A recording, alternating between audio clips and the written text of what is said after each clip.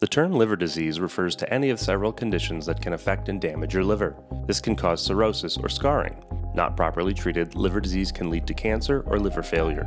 Liver disease may result from viral infections like hepatitis A, B, or C, problems with the immune system, inherited liver diseases such as hemochromatosis, cancers, and excess toxins like alcohol. The most common symptom of liver disease is jaundice, a yellowing of your skin and the whites of your eyes. Other signs may include abdominal pain, easily bruising, changes in the color of your urine or stool, fatigue, nausea or vomiting, and swelling in your arms or legs. Treatment for liver disease depends on the type and its progression. Treatments include medications for viral infections or inherited conditions, lifestyle changes including a healthy diet and avoiding or abstaining from alcohol, and when liver disease progresses to liver failure, a transplant may be the best option.